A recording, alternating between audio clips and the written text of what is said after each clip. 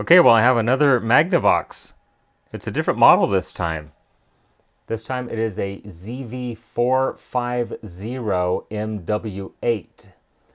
And the customer states that the unit powers on, will accept the tape, and then shuts down about 3 seconds later. Let's take a look at the back of it.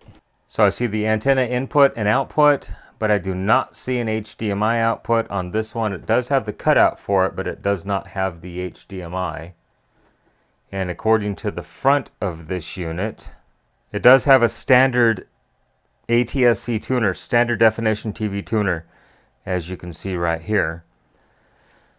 So I wonder why they didn't put an HDMI output on the back of this thing. Anyhow, let's get the top off, take a look at it, put a tape in it, and see what it actually does. Okay, I've got the unit opened up, just taking a look around in here, see if I see anything abnormal. Belt is attached over here on this side. And I do see some wear on the pinch roller, which means that this unit has been used in the past. As well as, let's zoom in on the video cylinder here. And it does have some use on it. This is not a mint virgin machine by any means. Definitely is going to need a cleaning. It's got a lot of oxidation collected on the upper drum assembly. Not sure what that is right there. But it will need to have a cleaning. So next thing, let's go ahead and pop a tape into it and see what happens. Now this one is a newer version than the ZV427 or ZV457. You can see it has a much smaller DVD board. I've never had an issue with the DVD boards on these units. They might have improved something over the years. It does have the standard fan back here. A little bit of dust buildup on the fan, but nothing really to speak of. Looks really good inside, very clean, other than the tape oxide deposits on the video cylinder itself. So let's power it up, see what it's going to do. I'm betting mode select switch at this point. Might be kind of hard to see in there, but there is a clock display. It's very dim. So let's hit the power button.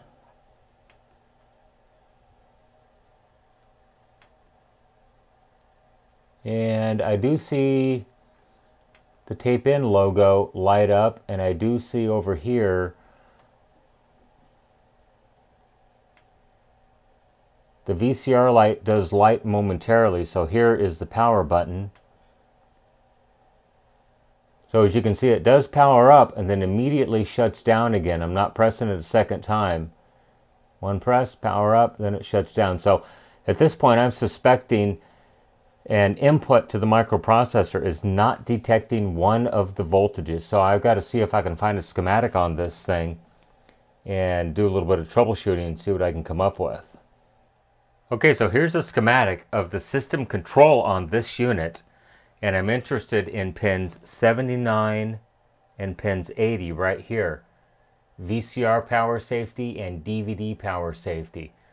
I need to make sure when this powers up, I get 5.2 volts on pin 80 and 3 volts on pin 79.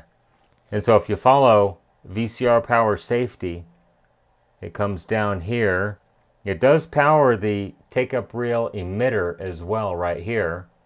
And then if you continue to follow it down here, it goes to the power on 5 volt line right there. So I need to make sure that it is making 5 volts. And that comes from this transistor right here, Q1056, it looks like. Awfully small printing. Power on 5 volts. So here's one of the plugs for the DVD player right here. And if I fold this back just a tad, you can notice a jumper that says power on 5 volts. So I can actually measure the voltage right there without having to pull the chassis completely out of the unit. Here's the loading belt right here, and then this is the VCR mechanism on this side, but I think I can get my probe in there no problem, and we'll just go ahead and do a quick measurement to see if we have that voltage there first. Okay, so voltmeter is attached, power on, and I never see a voltage above about 0.5 volts. I have it in min-max right now. So 0.57 is the highest voltage that I see out of this thing. I powered this thing on 3 times now, and I can't get above 0.057 volts.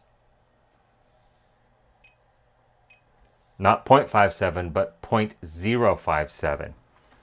So I'm going to switch the AC power off into the unit. I'm going to go to ohms. And I see 800 ohms. That's perfectly fine. I don't see a short anywhere. But because we don't have that voltage, power back on, 0.055, it tried to power up on its own. That's going to be the problem. It needs to see the 5 volts back to the microprocessor, or it's going to shut the unit back down.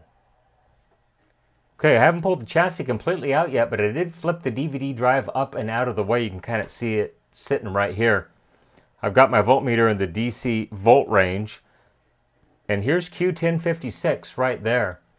And so the pinout is emitter, collector, base.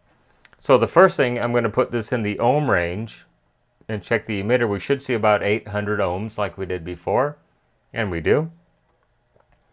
Collector, which is going to be the 5 volt supply, I see a capacitor and charging. That is perfectly fine. And then on the base, I see 151 ohms. Isn't that strange? 151 ohms. Let's look at the schematic real quick. Take a look and see what is attached to the base of this transistor. It's a 150 ohm resistor, and I'm reading 151 ohms from base to ground. I'm betting there's a capacitor on this line, and it is going to be shorted. R1057. Let me see if I can find out without having to pull this thing completely apart. R1057. Well, there it is right there, R1057. So this side should be connected to the base, and I get 151 ohms. And let's see what we have on the other side, if I cannot block the meter. And I see 0.4 ohms. That is going to be the problem. Is it this capacitor? Is it this capacitor? Let's explore a little bit deeper in the schematic. But first, this is the ground side, should be 0. This is the hot side, and it should not be 0. I've got 0.4 ohms. Is it just that capacitor that's bad? C1058? Could it be that simple? That would be totally awesome if it was. I still got to pull the chassis out of this thing to get to the bottom of it, but if it's 1058, that's going to be a trip right there. Let me find out where that goes in the schematic. So following the schematic right here, this is where my short to ground is on the emitter of this transistor right there. No capacitor there, and it comes down here to the power on 9 volt. And that's continued on page 6 of 7, so I need to go print page 6. One moment, please. So it appears the power on 9 volt actually goes 2 places. So if I follow this around right here, I'll find C1451, which is a 47 at 16 volts, which I doubt is the problem. And on this diagram, power on 9 volts goes through a jumper wire and then to C2391, which is a 100 at 10 volts. That might be the issue if it weren't for this. This is a board view of the components, and nothing actually lines up here with what I actually have. I don't have these 2 regulators where the power supply connector comes in right here. I have 1 regulator up here, but I don't have these 2. And there's Q1056. It's facing the wrong direction. So even though this is the correct service manual, this might be a slightly different revision. So I'm just going to have to pull the board out and see if that capacitor is actually bad. I'll have to unsolder it. And then chances are, if it is defective, then more likely than not, this Q1055 right here is probably blown out. So I need to find out if I have 11.7 volts on the collector of that transistor before I go too terribly much farther. But I may have to do some circuit tracing just to find out where this thing lives. Because like I said, the service manual that I have is drastically different than the board that's actually in the unit. So it might be kind of hard to see, but there's Q1055 right there. And so if I measure from the emitter to ground, I get 0.4 ohms. So there's the collector, open, there's the base, and we're good on that. So let's go ahead and put this back in the volt range. I'm going to set this on 60 volts, and we'll power this thing on and see if I get my, I think it was 11 volts there. And I do, 11.89. So that tells me that the input to that transistor is good. So what do I have on the base? And I get nothing on the base. Let's power this on. And I get 0.7 volts on the base of that transistor, which might be a problem. It might not. It might just be because the transistor is actually shorted internally from base to emitter. But I only get 1.3K from base to ground, so it just might be an internal fault. I'm not sure. We'll have to figure that out. I think it's just going to be a bad transistor because I'm measuring the base drive resistor right here. When I power this on, I see 4.3 volts and then it goes back down. And so I'll show you where that resistor is in the circuit. That's R1056. And that resistor lives right here. And it's a voltage divider network from the always 44 volt source. Well, power on 44 volts at least. And so I'm getting 4.5 volts on this side and 0 on this side. So between that 10K drop-in resistor and that 1K, I'd say that's about right. So it's designed to limit the current across this Zener diode, which is probably about a 10 volt Zener diode. Can't quite make out the numbers on that. But I'm going to go ahead and replace that transistor, and then we'll change that capacitor that is not in the service manual, and we'll see where we go from there. Okay, I have the original KTC3198 out of the unit. Let's go ahead and pop it into the MK168 and see what it has to say. And it actually tests good. That's absolutely amazing. Beta of 146, forward voltage of 0.641 volts, emitter collector base. Wow, would not have thought that. So let's go ahead and test a brand new one. This is a original brand new KTC3198 replacements that I keep in stock. See how close it is to the original one. A lot higher beta, 355. Well, let's go ahead and test that capacitor and see what it says in the unit. So I have it between pin 1 and 3. And it says 0.15 ohms. So I think I'm going to go ahead and put the new transistor in this unit just to be safe. And this is a 100 at 16. I would not have suspected a 16 volt cap to go bad on a 9 volt line. Well, it is a suspect capacitor. So let's pop another 100 at 16 in there and a brand new KTC3198 and see what happens. Okay, so new KTC3198 transistor installed in Q1055 and a brand new Lelon 100 at 25 volt cap installed. So let's go ahead and measure ohms first to ground. And I see 2.3K, which is perfectly fine. Let's just go ahead and power this thing on. It's loosely assembled right now. It's not back in the frame whatsoever. And just see what we get. I'm going to put this in the 60 volt range. And I see 9 volts. That is a very good sign. That's what I want to see. So next, let's look at the power on 5 volt command. And I'll hit the power button over here. And look at that. I see 5.1 volts and it's actually staying on. And the DVD is trying to load. You heard a little clunk right there. That is excellent. Well, while this thing's all torn apart, let's see if it'll accept a tape and try to play a tape. Because if it's this far apart, I might need to service the mode select switch. Okay, unit's on and staying on. Let's switch it over to the VCR mode. Okay, here we go. Let's pop the tape into it. So If the mode select switch is in good condition, the tape should go in, set down, pause for about 1/10 of a second. The cylinder should start and it should load the tape. So let's see what's going to happen.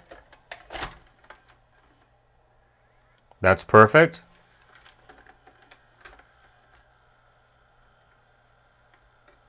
And I think the loading motor is still trying. Yep, the loading motor is still trying to load. So that tells me the mode select switch is in need of service.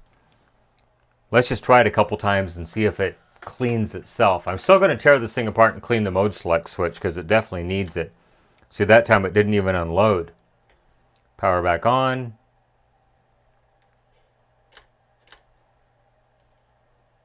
There it goes, power on. Let's try it again, see if it finishes loading. Got my finger on the belt to detect tension. And yeah, it's still trying to load even further. And it shut down.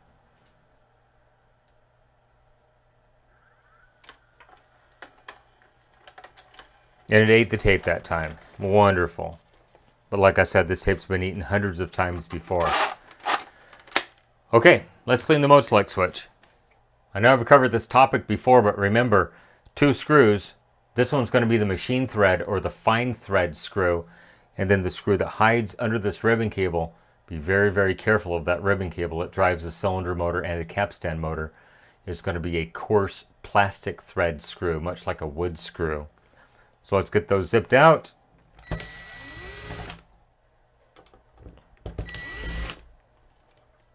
Then we can very gently open this up to see the mode select switch right there.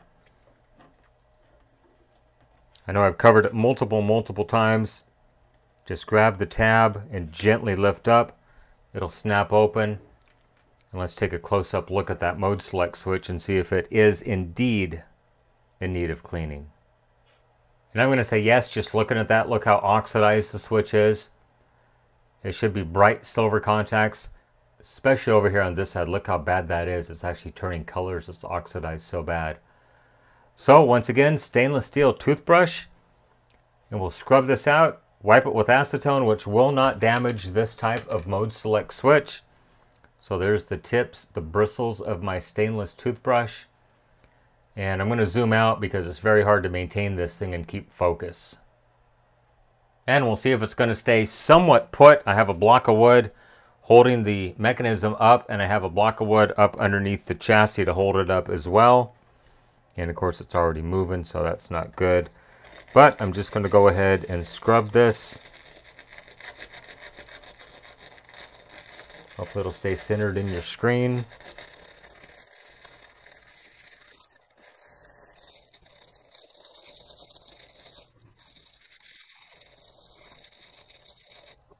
And I'm pretty happy with those results already. Let's go ahead and clean the movable side, which is done by just wiping gently in one direction, just to clean the wipers.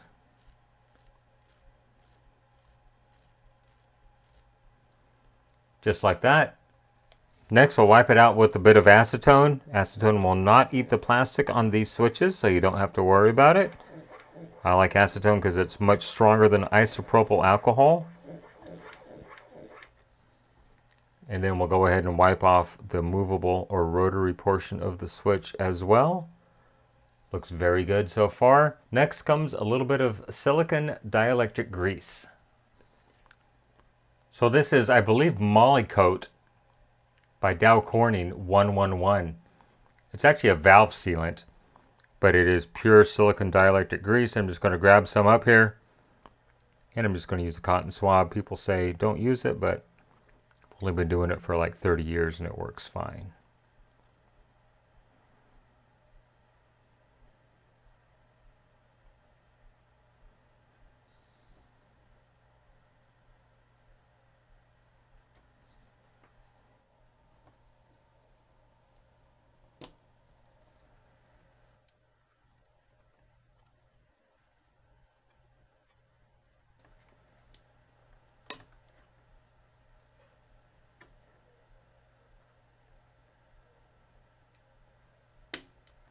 Okay, for reassembly, make sure that the post is lined up with the dot on the circuit board, and make sure that the hole in the mode select switch, which is slightly out of focus, is straight in line. If not, you'll have to rotate the loading motor to get that in line. Okay, here we go. Let's power this thing up. Let's pop a tape into it and see what it tries to do.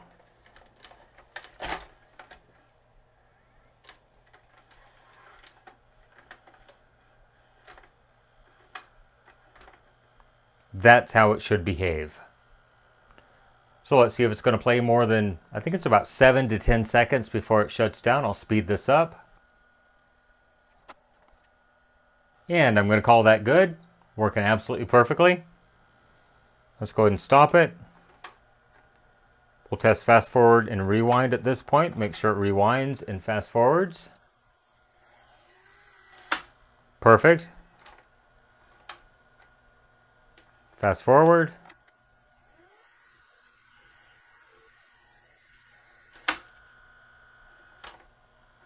I'm going to call that good. I'm going to connect a monitor and make sure it actually has video. Then we'll clean the optical pickup. I'll connect a video capture device and show you video from the DVD and from the VHS. And just because I've had so many problems with these capacitors in the past, I'm going to go ahead and replace this filter cap. The old one measures 0.02 ohms ESR. And the new one, which is a good quality, I think it's a Panasonic,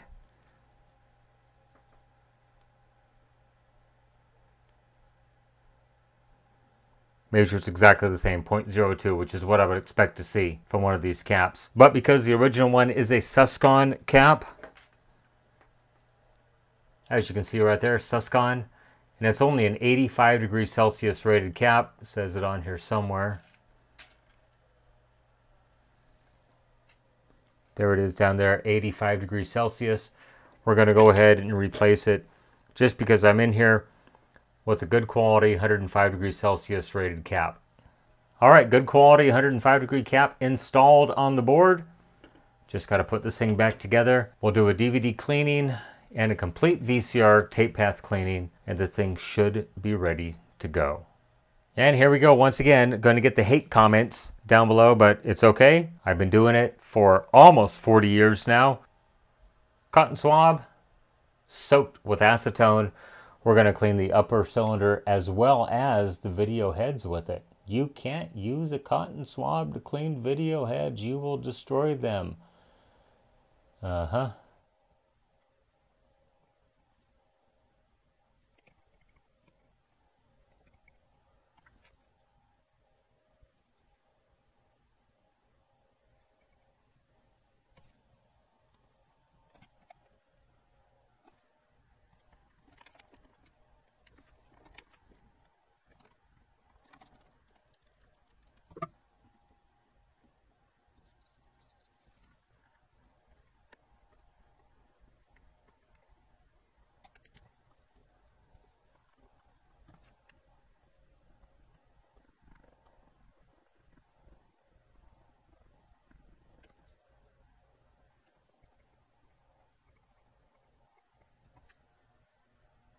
Okay, all better. As far as I can tell, I did not destroy the heads. I see two heads right there, a hi-fi head right there, and two heads right there, and a hi-fi head right there. I think we're good. Well, there is the optical pickup. It looks pretty doggone good. Let's get an LED light shining on it. There's a slight amount of dust. Not much whatsoever. So once again, cotton swab, just moistened, not soaked, with regular household glass cleaner, nothing with ammonia, and then just barely a little more weight than the actual cotton swab itself. Downward pressure, circular motions only. You don't want to scrub up and down or right or left because it might scratch the lens, the optical coating on the lens. Dry in, same thing, very, very, very light pressure, and rotating the cotton swab while I'm wiping. Let's take another look at it now. No dust whatsoever. Looks absolutely perfect. Okay, time for reassembly, and we'll do a DVD record test and a VCR playback test, make sure everything works good, and if it passes, ship this thing back to my customer. Okay, I have a pre-recorded 2-hour tape. This is an SP tape, and it will only use the SP video heads for playback. So we'll see if the capture device will like the macrovision that it probably is encoded with, and it seems to be working just fine. So we'll let that play for a few seconds. Then I'm going to stop it and put in a homemade 2-hour tape, which is an SLP or a 6-hour tape. It's going to use the other 2 video heads. So pretty happy with that so far. Stop, eject.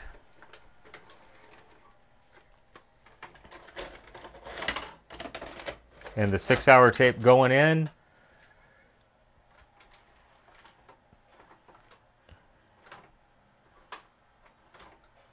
And hopefully the capture device is still going. It's probably going to do some auto tracking. It might mute a little bit. No, just what we need.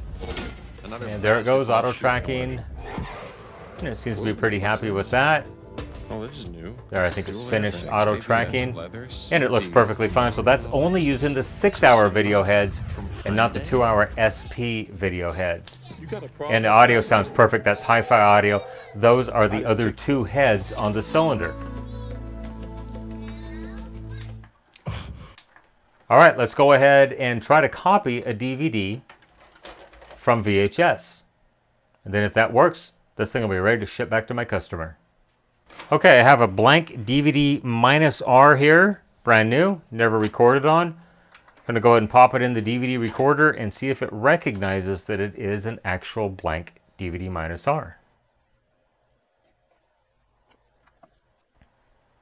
And it seemed to. So let's go ahead and go into setup. And I have not set the date or the time on this unit yet, so I'll do that and I'll speed this up.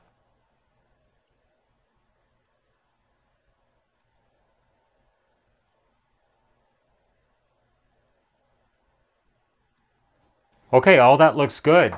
So I'm going to go ahead and pop a VHS tape into this unit.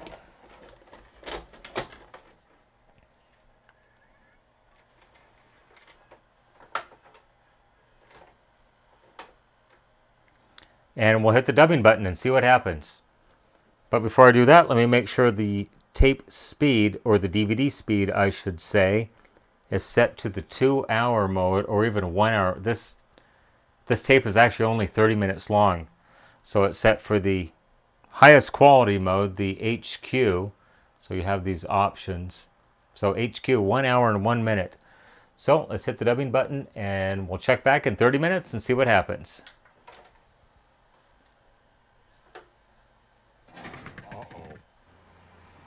Okay, so the tape has finished playing, just on the black screen on the end of it. So I'm going to hit stop. It's going to write to the disc, which takes just a moment. I'll speed this up for you guys.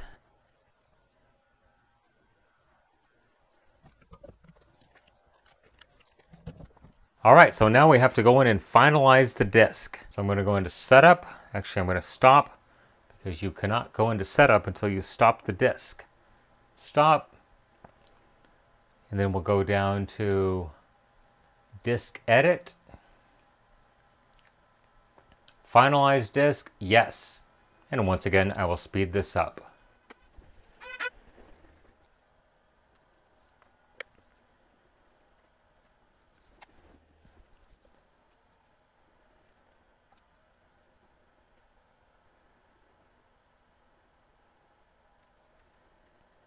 And it shows that it did finalize the disc completely. So I'm going to stop the unit, put the buttons on the front. I will eject the disc. Reclose the drawer and see if it reads the table of contents and can play.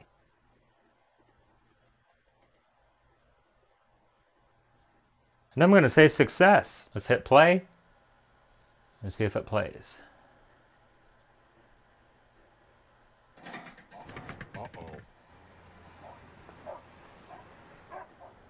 So far it looks excellent, but I think that's going to be it. Go ahead and rewind this tape while I do the outro.